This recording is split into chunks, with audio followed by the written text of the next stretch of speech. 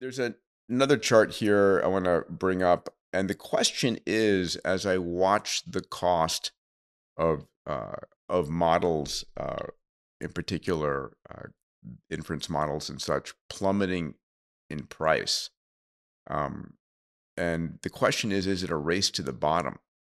Is there? I mean, it's fascinating that the single most powerful technology in the world is Mhm. effectively free. So Yeah. this is your chart, Kai-Fu. Tell me what this means for you. Yeah, actually, I wouldn't quite draw that conclusion about effectively free. It's eventually free. So, given a particular technology, let's say GPT-4 in this chart, um, it started, it was launched in May 2023 at $75 per million tokens. And today it's at only $4.40. And it's using a better version, GPT 4.0, which is smaller, faster, better, and much cheaper, roughly coming down 10 times a year.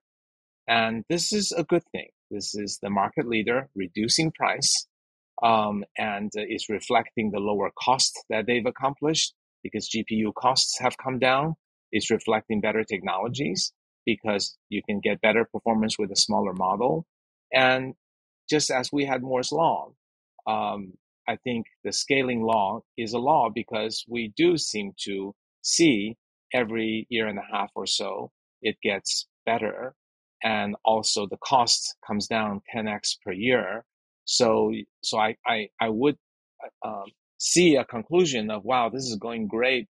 We just can sit around, and then all the things we want that are too expensive will become cheap. But I would also have a word of caution because we are basically in the stratosphere going at turbo speed. So 1 year is a really, really long time. Just think 1 years ago, we had no idea any of this was happening, right? 1 year ago, we were still complaining ChatGPT was hallucinating, didn't know anything that's recent, and all that's been changed. So this industry is moving in 1 year, what mobile probably would have taken 7 or 10 years to do. So a year is a long time. And I would also argue that even at $4.40, GPT-4o is way too expensive for applications. For example, let's take a look at, let's say AI search, the example we talked about earlier. I think if you took GPT-4o and used it to build an AI search, you would end up basically paying something like 10 cents or more per search query. And Google only makes 1.6 cents of revenue per search query.